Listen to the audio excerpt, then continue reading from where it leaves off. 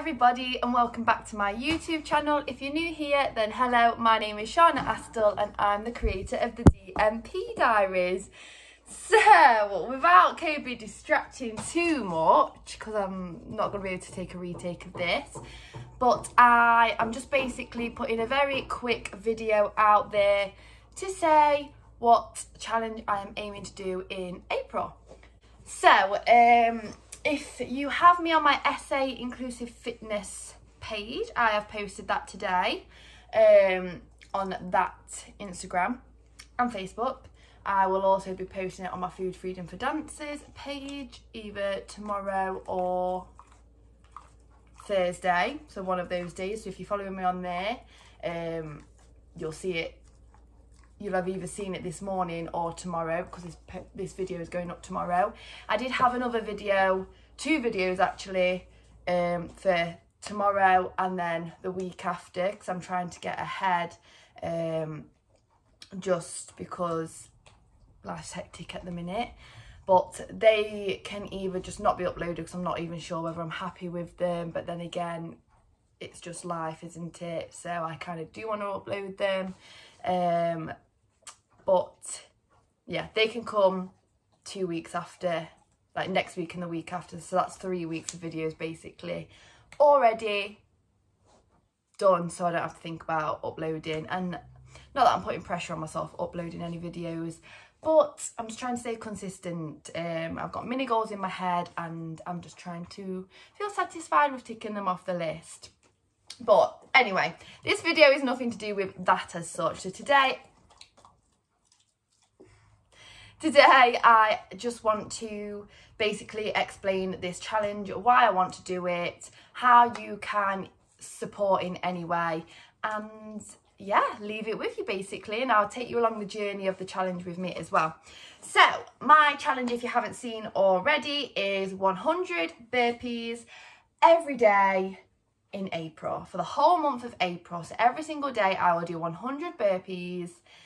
From the moment I wake up to the moment I go to sleep, I have to complete 100 burpees. That could be 1 burpee an hour.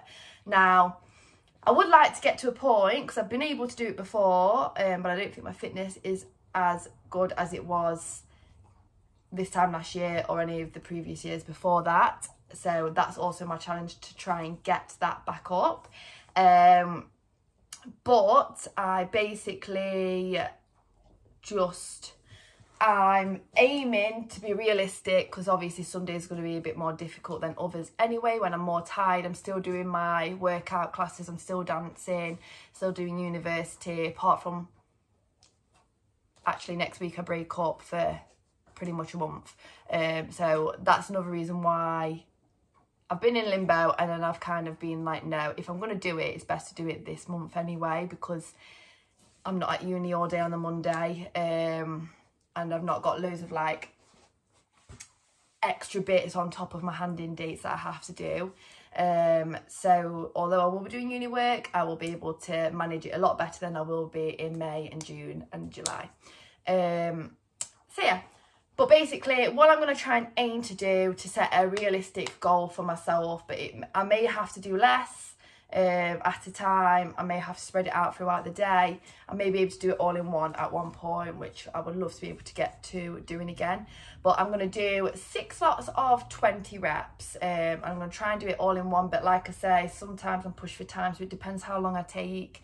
But I think it'll be quite interesting to see if my time gets shorter, if I could do more than 20 reps in each section. For example, the burpees that I'm going to do, they're not jumping, just because, like I say, this isn't the only bit of exercise I'll be doing every day, and I'm doing it every day. I did think, shall I do some rest days, but I think just for 1 month, and if I look after myself, fuel myself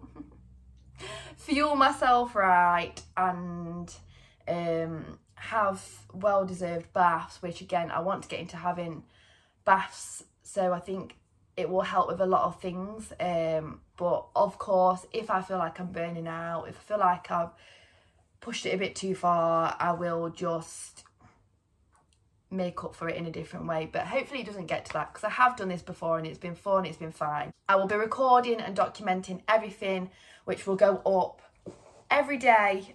I will post my burpees on my SA Inclusive Fitness page, so make sure you're following that. Every week I will do the week's worth of burpees on my Food Freedom for Dancers page, just so that they both don't look the same basically. And I will do the monthly overview for after the month of April is up. So probably the first video in May will be the burpee challenge.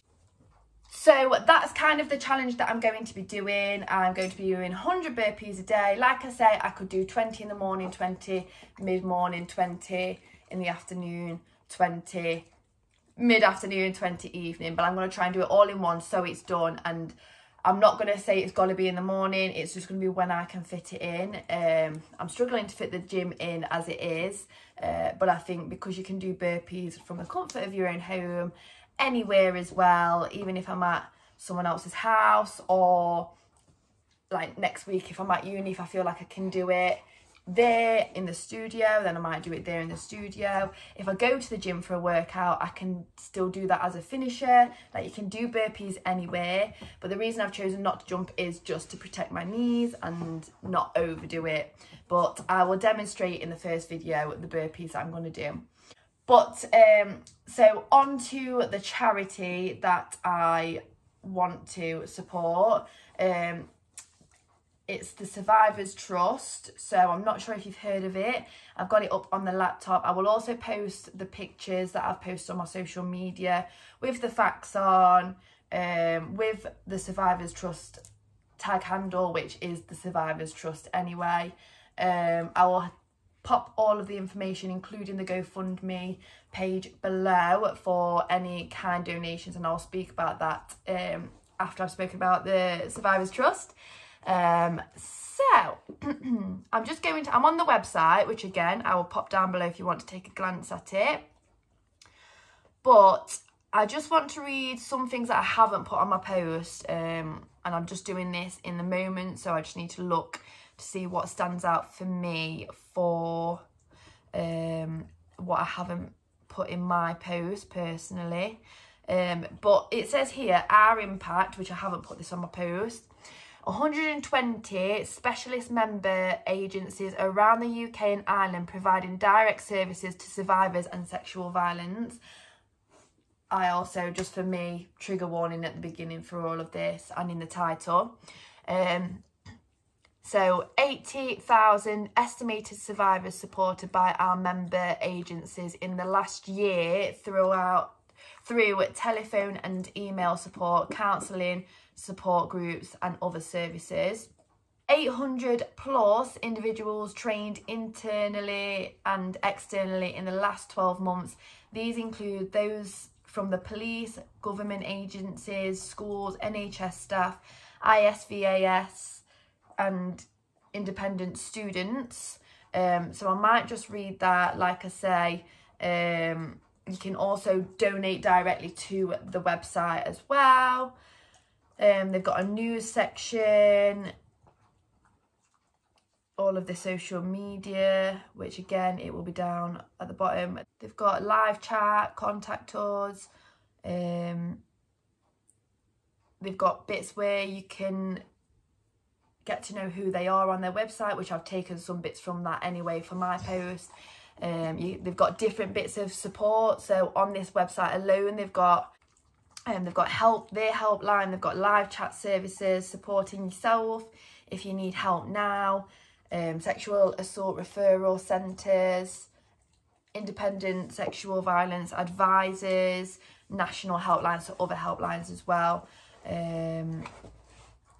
And then they've got like myth busting and how to support a survivor. So if you're not a survivor yourself, but someone's telling you that they've been a victim of something along these lines, then you can, if you don't feel comfortable with how to support them, or you just don't know, or you don't think you're doing enough, let me just tell you, by listening to them, hearing them out, and just allowing them to feel not ashamed and not like there to blame is enough anyway, but the more support the better.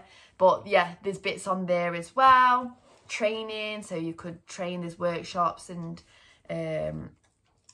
testimonials, and you can meet their trainers, different ways of supporting them, news, memberships, resources and research. So there's a lot of information on there. And I just want to say as well, if you don't know, I have a bit of a story to do with this. This is why it's so close to my heart. I'm not comfortable sharing my story, but I have realised through therapy, through my course, through people coming to me telling me that they've been through something like this, and then me kind of listening to them, opening up a little bit about my situation.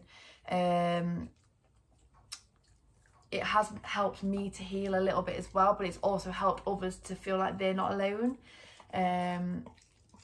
Which I guess this is also why I chose to do this as a charity, as what I want to donate to. Kobe, you're very off-putting, you are. When I went through what I went through, I didn't know anything about the Survivors Trust. I kind of suppressed everything, if you don't know. And it all came out in drips and drabs. Why does he follow me?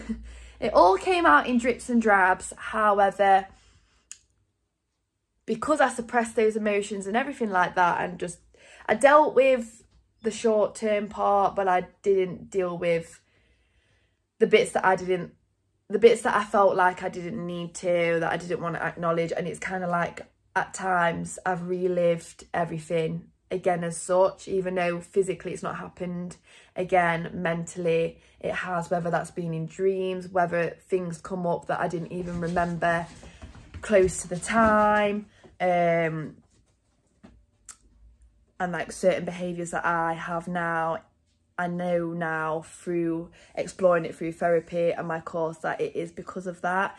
So I just want to say, yes, the Survivors Trust didn't necessarily, I didn't know anything about them, because again, I wasn't doing my research. I just wanted to forget about everything, which, if you've been like that, if you are like that, that's also okay too. If you're not ready to talk about it or ready to think about it, just know that the support's there when you are. It's not bad to ask for help. That's what I struggled with. I couldn't ask for help, and still in other situations, I don't like asking for help, and that's something that I'm working on still with my therapist, and I would say I'm making progress on. But this video wasn't meant to be as blabbery as it is, but we move. So although I already was getting therapy and I was starting to deal with my emotions from the past, and that was still in my unconscious mind, not consistently, but every now and then, and I still had elements of not feeling safe and everything, even though I was dealing with that with therapy still.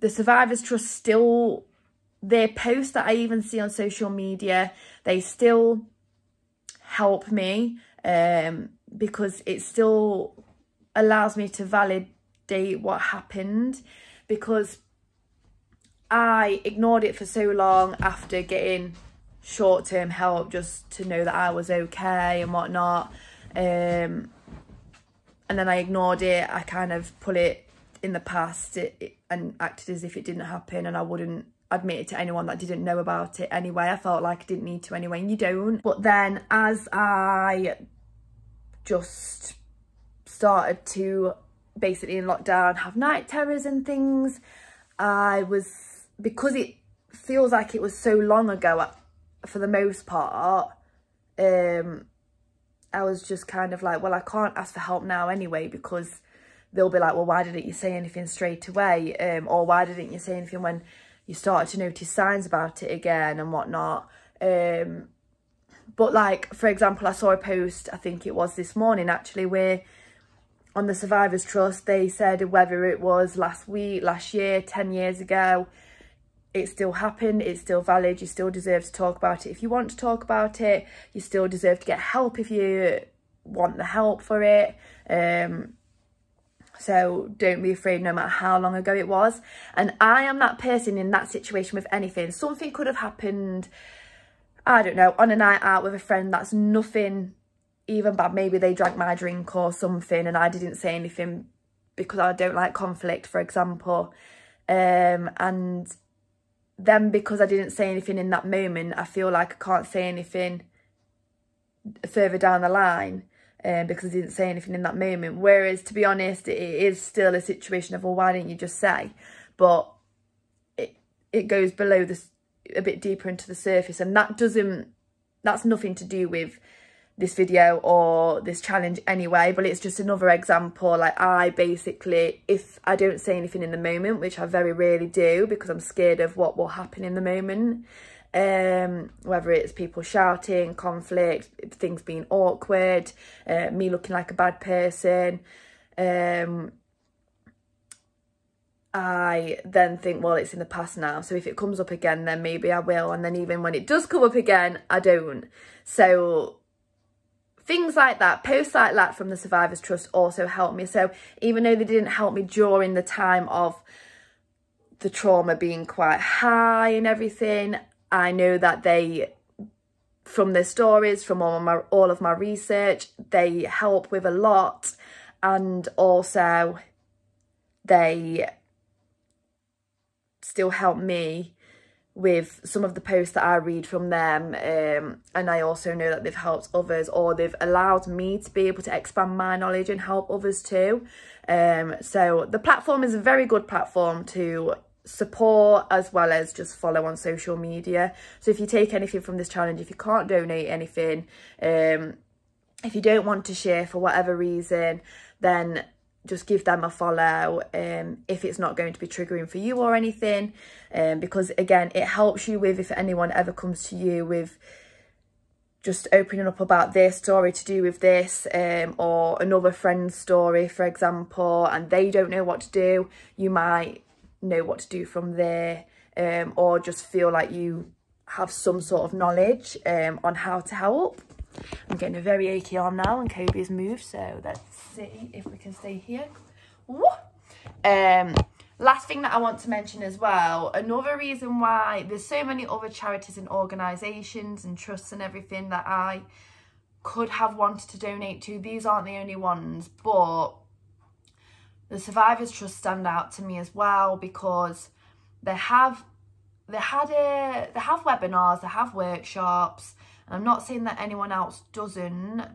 However, they have regular campaigns as well. And one campaign that stood out to me, again, I didn't struggle with this unless I disassociated, which I know that I've disassociated a lot. But my gut's telling me I didn't disassociate on this part, because I just wanted to know I was okay. They could have run any test on me, and I just, although it felt uncomfortable, I just wanted to know that I was okay, whereas I know others probably have different views on it. But they basically got, which again, I'll link this actual link below as well, NHS London, check with me first, which basically, I'll read it off so I don't get the facts wrong or anything, but NHS London has commissioned us to run an awareness campaign which will provide healthcare professionals with resources for treating potential survivors of sexual abuse, giving them the tools and knowledge to confidently engage with and best support these patients and people under their care. We are collaborating with the NHS, our London Survivors Forum,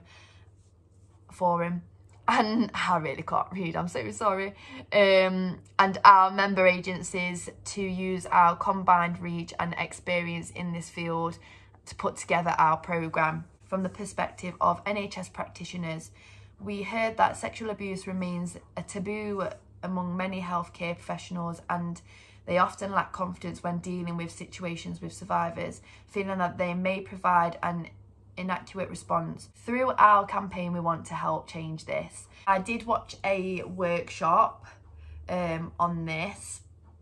I think it was on the Sexual Awareness and Assault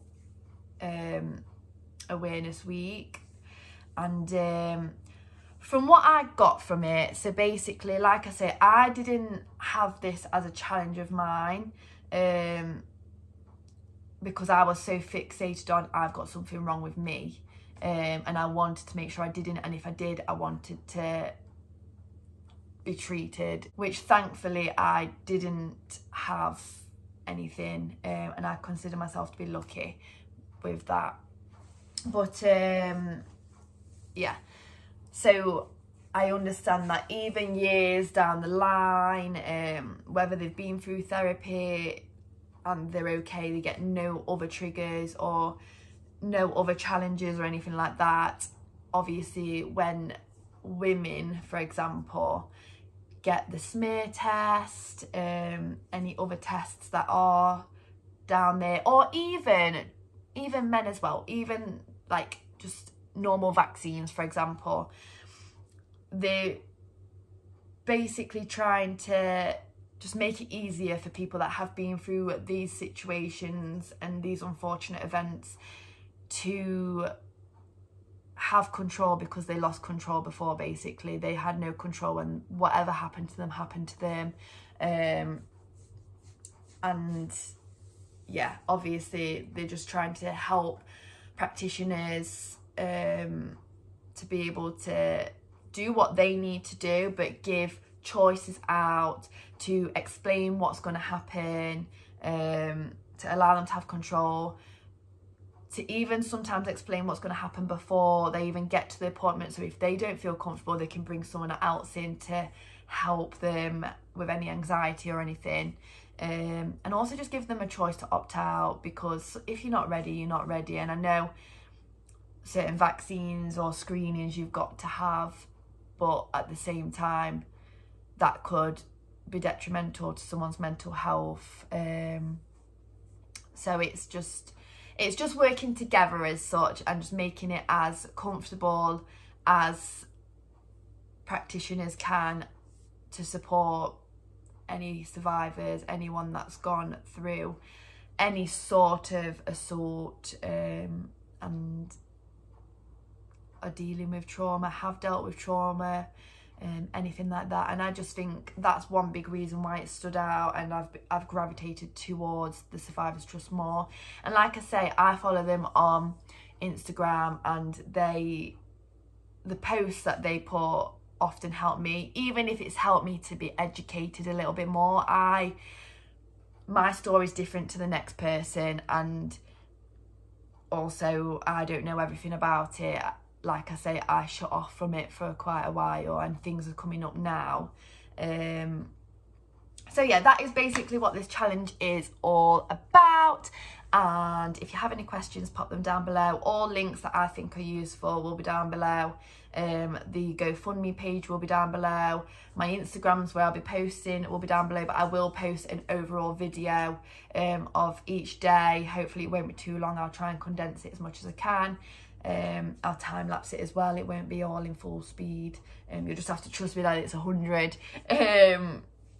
But yes, I will be completely honest as well. I have put a challenge to raise £100. I would love to do more, but like I've said before, there's so many things and ideas that I have that I want to do for charities, and I just don't fully believe that I'll have a lot of support. And I don't know whether that's just because I don't know whether it's an insecurity of mine.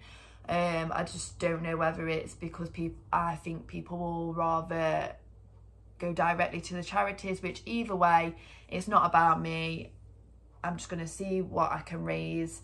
Ideally, I'd like to get to £100. Of course, it'd be a bonus to get to way more. The more I can do, the merrier. So any £1, 50p, £10, whatever you can donate, if you can, if it's not too much for you, then please do.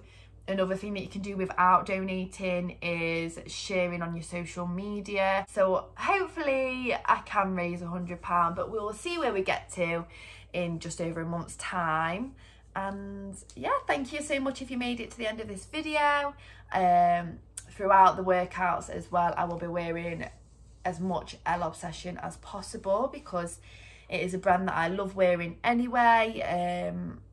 And I have multiple outfits to, so I will always link them down below as well. But yes, this charity is very close to my heart, although I'm not ready or don't think I'll ever want to share my story on the internet.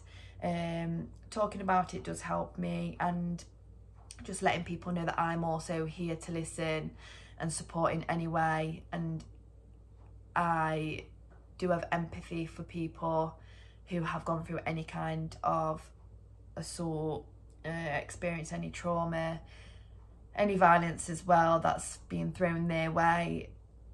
No matter whether it was 10 years ago, 20 years ago, 1 year ago, a week ago, I'm sending out so much love. Just remember that there's nothing wrong with asking for help, although I struggle with it myself. I just want to remind you, because I think if I'd have asked for help a lot sooner, I'd have, in lockdown, basically wouldn't have experienced any night terrors or worrying when I'm out, on nights out and things like that. So I hope this video made sense. I hope it wasn't too waffly. In my eyes, it was going to be a 3-minute video. So far it's looking like a 20-minute video. I apologise about that. I know my videos are very long.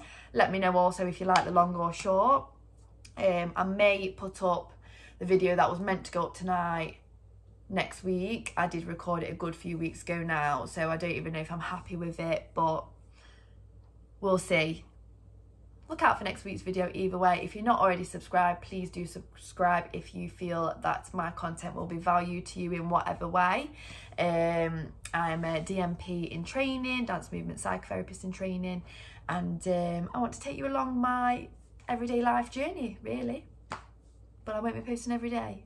No time for it. Thank you.